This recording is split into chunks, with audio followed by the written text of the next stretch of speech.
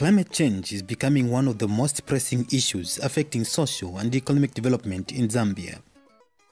This southern African country of some 20 million inhabitants is already experiencing climate-induced hazards. They include prolonged dry spells, flash and seasonal floods.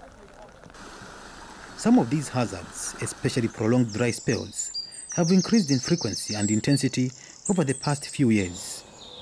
Streams have disappeared due to prolonged dry spells. The livelihoods of rural communities, food and water have been adversely impacted. GWEMBE district in the southern province has not been spared.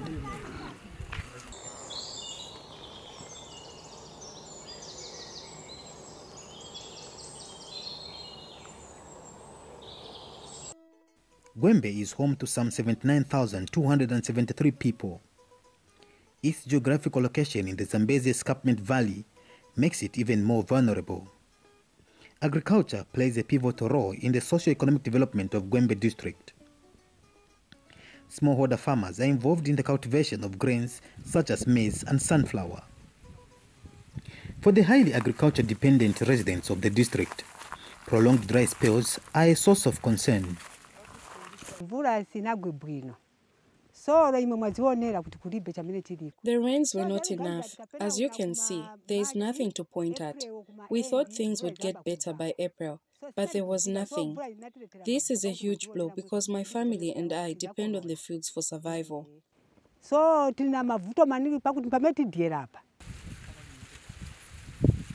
This year, farmers like Rosca and her family have seen sunflower yields drop significantly. It is becoming evident for farmers in the district that the very poor harvest will lead to a food shortage. Rosca is in fact concerned about a possibility of hunger. We will die of hunger. Majority of people haven't harvested anything here in central GWEMBE. There is literally nothing for us to eat.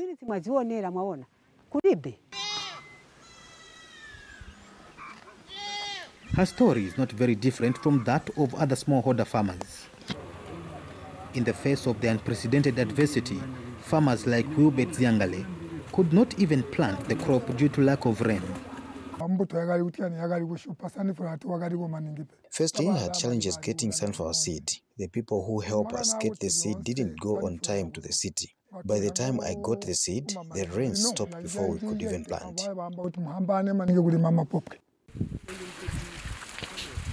Farmers in some parts of the district were indeed lucky. In Manengwe village, farmers managed to plant their crop before the onset of the dry spell. Consequently, the bountiful harvest farmers had hoped for never came. This year, Patrick Kanda's harvest can best be described as better than nothing. We meet Patrick at home sun-drying his harvest, which is on top of maize cobs. The few bags he has salvaged are a true reminder of how critically bad things have been compared to the previous years. I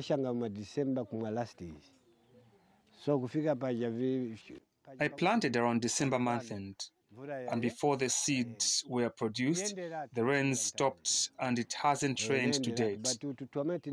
What I have managed to harvest grew and produced seed because of dew.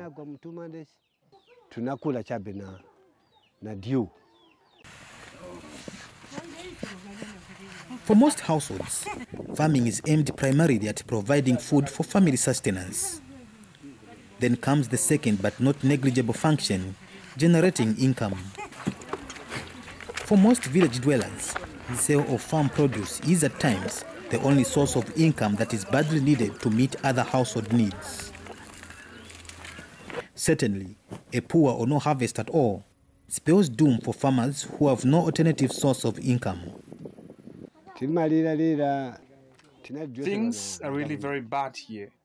We depended on government for handouts, but now there is nothing. So we have to fend for ourselves. The challenge is that there will be no expelling of cooking oil to sell. This also means there will be no money to support the family and the children because there is nothing to harvest because there was no rain. In a normal situation, I would harvest enough bags which I take to the seed for oil expelling. I sell some oil and also consume some. But without the cash crops, there is nothing I can do but to seek help from the authorities. The District Agriculture Office is the first port of call for farmers in good as well as bad times. Officials in the GWEMBE office are aware of the situation that farmers are facing. The acting District Agriculture Coordinator, Devi Muntali, says that despite the challenges, the office is offering support to farmers. We are encouraging our farmers to be planting early so that they take advantage of the shortness of the season. Our agriculture season is very short as compared to other districts. Here we receive rainfall late and it goes early. And due to the high temperatures, you find that the moisture in the soil evaporates quite easily. Even as they struggle to deal with the adversity, many farmers are fully aware that they have nothing else but their farms from which to make a living. Farmers in Handyabantu and Zulu villages are already focusing all their attention and energy on preparing for the next planting season. The disastrous yields have pushed many farmers into seeking advice and support information from Agric Extension Services. Camp Extension Officer Caroline Mwanza explains. We've been telling our farmers, we've been teaching our farmers about reaping, conservation farming. So in terms of these drought spells, we expect each farmer to do reaping, or let me just say conservation farming. Conservation farming helps it to hold water than just this normal tilling of land. Sunflower is becoming the second most popular crop after maize that is grown by smallholder farmers in GWEMBE district. The farmers want the DACO office to help them with early maturing seeds for the coming planting season. The farmers argue that this will help address the poor yield challenges even when the district rainfall pattern remains as disrupted as it has become. We really need the authorities to assist us with early maturing seed. The seeds should be distributed in good time so that we plant as soon as the first rains come.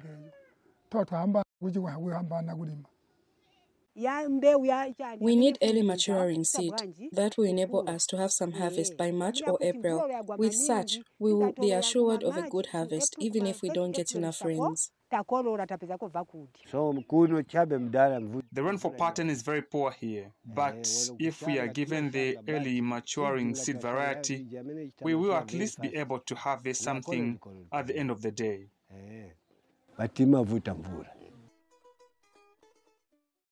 Godfrey Mukume is the village headman of Handyabantu.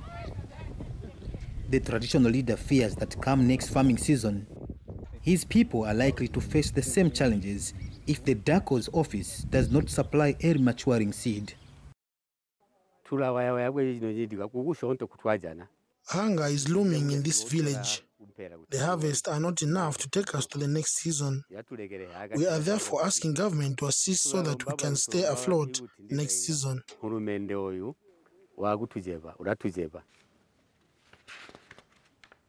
The DACO's office is privy to this call. However, the emphasis is on a wide range of agricultural practices to help the farmers make use of the little rainwater the district receives. At the center of all these challenges is the need for farmers to also understand the nature of their agroecological zone. The Zambia Meteorological Department is working with the Ministry of Agriculture to inform farmers of the weather situation. What will be the impacts because of the dry conditions, for example, that we are anticipating, if we anticipate those conditions, and also what are the likely impacts in terms of the conditions that favor pests and diseases, and what should farmers do when those things arise. So that's the information we provide in our agro-meteorological bulletin. The department is further installing new automated weather instruments in GWEMBE to help with precise weather forecasting. Department Director Edson Nkonde says this exercise is part of a robust nationwide program aimed at facilitating a smooth dissemination of weather information to farmers in drought-prone areas like GWEMBE.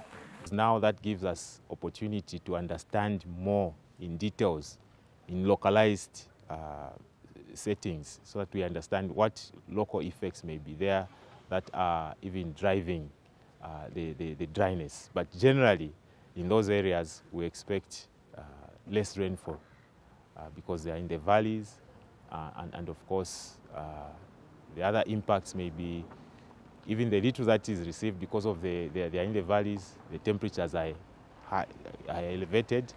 We record on average during the rain season, on average above 35 degrees Celsius in those areas, which is quite high. Climate-induced changes to physical and biological systems are already exerting considerable stress on Zambia's agriculture sector. Prolonged dry spells in GWEMBE are deflating efforts to reduce poverty and food insecurity. This is particularly true because most of Zambia's poor population consists of rural small-scale farmers who rely on agriculture. Temperature trends point at the potential for increased heat stress, land degradation, and droughts. Measures to protect farmers must be taken with a sense of urgency.